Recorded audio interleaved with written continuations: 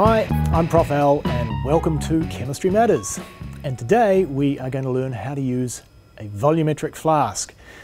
Now, this is one of the, simpler pieces of apparatus you'll find in any chemistry lab anywhere.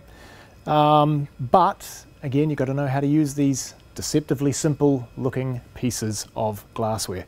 What we've done today is we've weighed a tiny amount of potassium permanganate solid into this volumetric flask, and we're now going to make ourselves a standard solution of potassium permanganate. And that is what you use volumetric flasks for.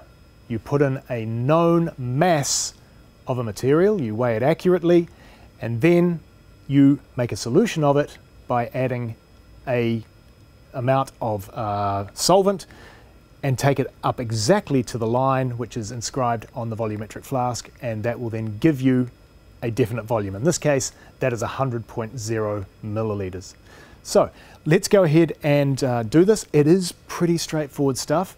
All that we're going to do is to add water to this, but there's a few tricks, believe it or not, in doing something so simple. So here's our water bottle, and we are going to add water here, making sure that we wash all of the potassium permanganate into our solution, which we've now done. That looks pretty good.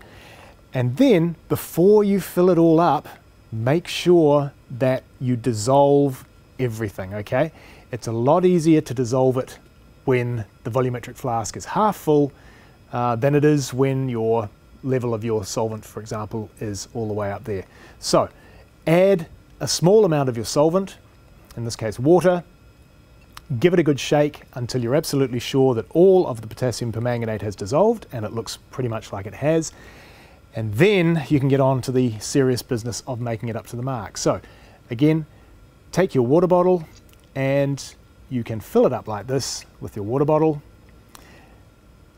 Now, again, it's a good idea to maybe stop at this stage and again, just give it a shake just to make sure that everything's nice and homogeneous, as we will see. And then water bottle,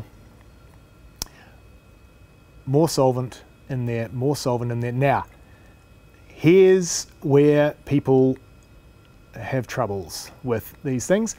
Now, they reckon they've got such a steady hand, often, that they can fill up the level of the liquid to be exactly on the mark on the volumetric flask. And in my experience, no, you can't. No, even I'm not going to try it. So you fill it up most of the way,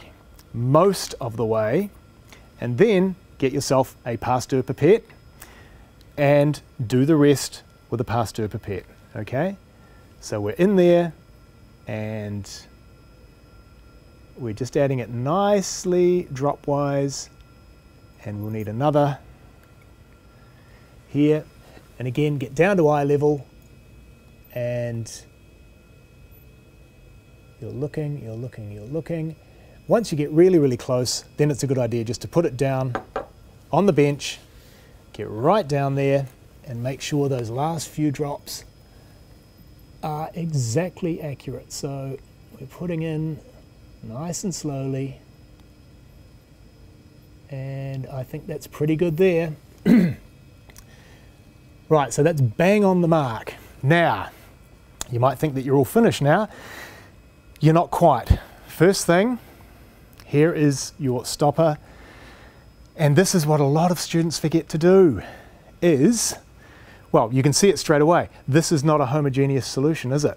You can see it's darker down here than it is up here. Some students take it right up to the mark. They then put the stopper on it, forget it, and hope that it's just going to mix itself magically. It doesn't.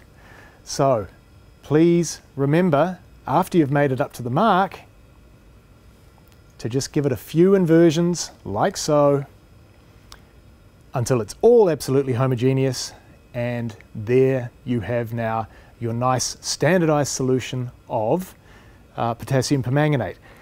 Now, another thing that I've seen a few students do, and generally they're the ones who think that they can fill this up very easily using their water bottle.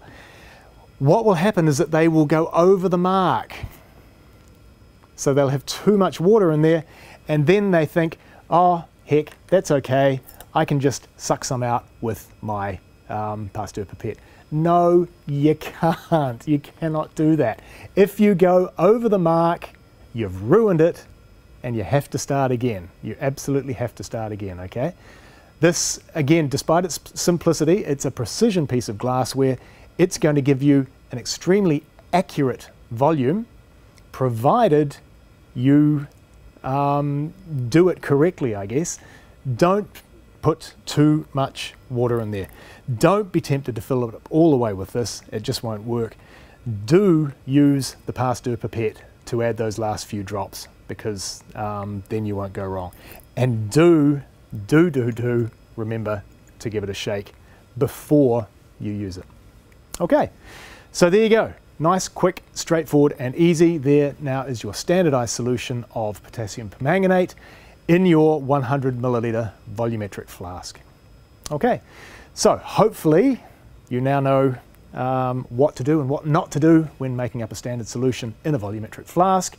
That's it from me today. We will see you in the next video when we'll learn how to use another piece of apparatus. So until then, we'll see you.